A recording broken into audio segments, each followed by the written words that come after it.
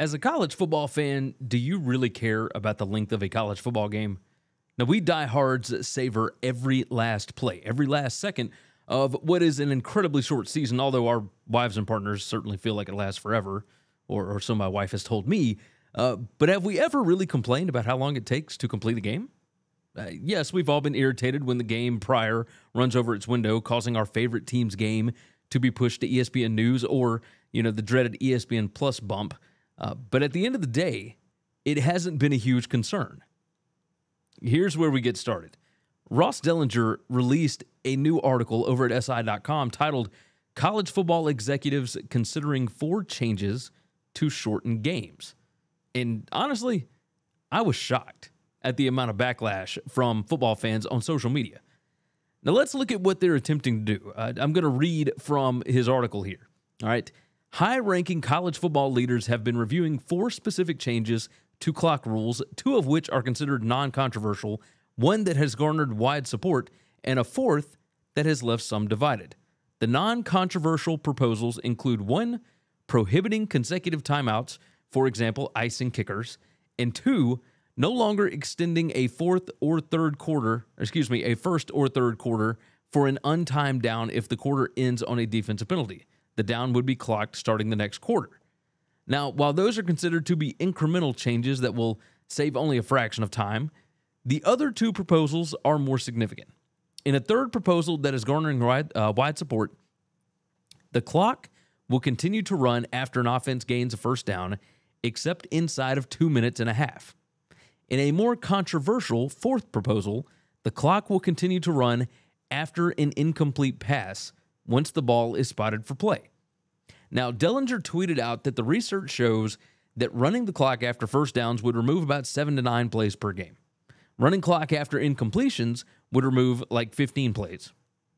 Now, this stuff is still a ways from final approval, right? Officials involved don't expect anything to pass soon, although maybe it should, at least for a few weeks.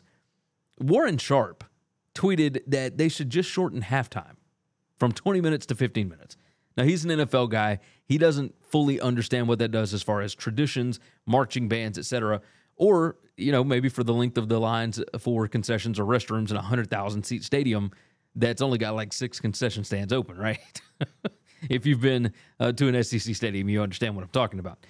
He said that he's not sure that they realize how huge the ramifications would be on those changes, he's not sure they realize how huge the ramifications would be of those changes on the entertainment of the sport. He said far fewer comebacks and late-game heroics, harder for underdogs to pull off upsets, fan enjoyment at the end of games goes way down, a terrible way to fix a problem.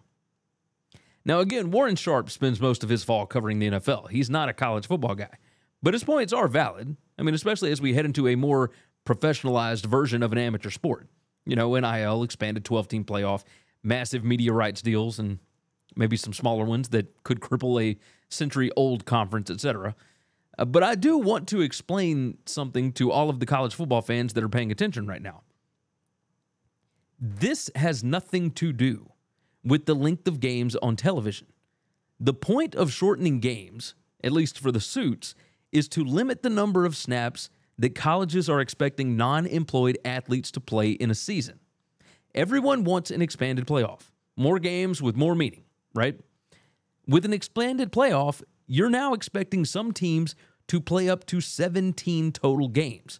Now, it's not everybody, but for example, in the 2021 season, Georgia was undefeated and then lost the SEC championship game. In this newly expanded playoff as a non-champion, the Bulldogs would have been forced to play in the first round of the playoff. Remember, only conference champions get the first 4 byes. So if they had made the national championship game, their team would have played 17 games that season. They averaged 63.9 offensive plays per game, which would have ranked number 13 in the NFL that season, and 67.6 defensive plays per game, which would have been the most allowed that season in the NFL. The Texans were number 32 with 66.7. So not including special teams, that's 131.5 plays per game. The average plays per game, not including special teams in 2022, was around 137. Now, if they implement all of this, it could remove around 20 plays per game on average. That's 10 plays from each offense. That's 240 total snaps gone, more than a game and a half. Just look back over time at how offenses have changed, right? 2009 is when Alabama's national championship run began.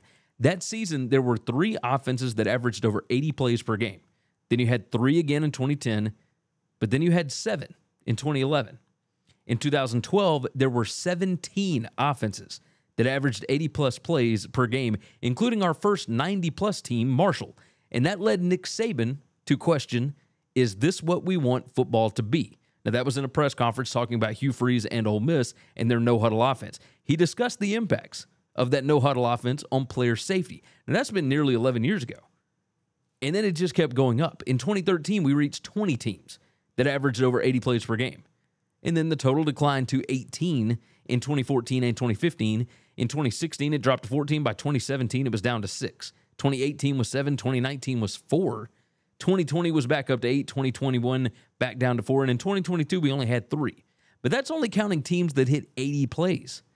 From 2012 through 2022, we averaged over 85 teams per season that averaged over 70 offensive plays per game. In 2009, there were 50 teams that averaged 70 plays. Now, in the NFL, just for context, there have only been 8 teams between 2012 and 2022 to average 70 offensive plays per game.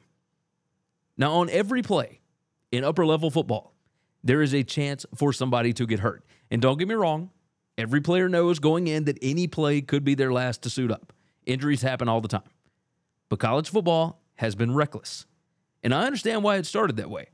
You catch a defense unprepared, you can no huddle, you can take a shot. It was widely viewed as a way for underdogs to catch up with teams that they're not supposed to beat, at least on paper. Universities and conferences are expecting unpaid athletes to compete so that they can continue to rake in millions and in some cases billions with a B. That's where all of this got tricky. It wasn't fair to the smaller schools to not allow them to compete with the big boys of the sport. So you had to include them in a playoff. The conferences and even divisions were not set up equally. So that wasn't fair to keep out teams that didn't make their conference title games. Nothing in this sport has ever been enough for the people that want things to be fair. So the solution was to expand the playoff. Now the top 6 conferences get a seat at the table, even though only one conference, along with the biggest football powers in the Big Ten and the ACC, have proven that they could even navigate a 14 playoff. You want potential NFL draft picks to play in bowl games, in playoff games? This is what has to be done. You limit the risk to the bodies, you play the games, but you play less snaps. People are still going to watch these games. But there was always going to have to be changes made if these schools and these media companies expected to be able to squeeze even more juice from the lemon. Psst. Hey, if you like this video, go ahead and hit the like button, hit the subscribe button, and of course, jump in the comments. Thanks for listening to Winning Cures Everything. Make sure and subscribe on YouTube or your favorite podcast app, and make sure to leave a nice 5-star review. You can follow Gary on Twitter @GaryWCE, and the show is @Winning Cures. Be sure to check out the merch in our web store and share the show.